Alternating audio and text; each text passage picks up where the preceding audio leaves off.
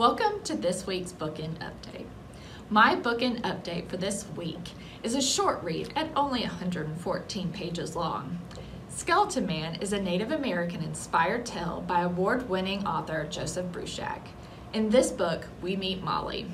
When Molly's parents go missing, social services puts her unwillingly into the home of her great uncle.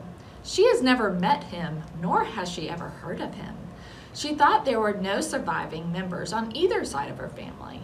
The traumatic experience set her already high imagination into overdrive.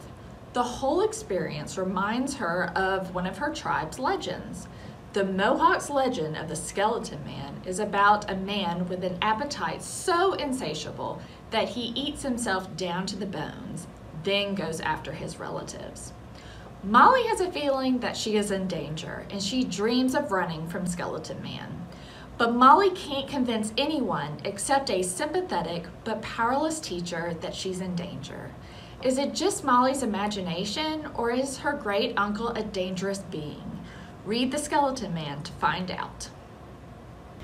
Thanks, Spencer. The book I chose this week is The Left-Handed Booksellers of London by Garth Nix. In this book, we meet Susan. She's just graduated from high school and she's headed off to London in search of her dad. Now, this is London in the early 80s, and there's kind of an alternate reality going on. There's the old world magic and then new present day London. One of the first people Susan meets is Merlin, and he is a left-handed bookseller. The left-handed booksellers are in charge of keeping the magic from the old world in the old world. So that they don't clash in the new world.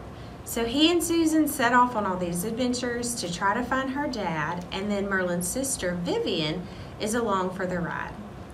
This book is fast-paced, energetic, and really funny, and if you're a fan of fantasy or magic at all, this is a good combo of real world with kind of the alternate reality sprinkled in, and I think you'll really enjoy it.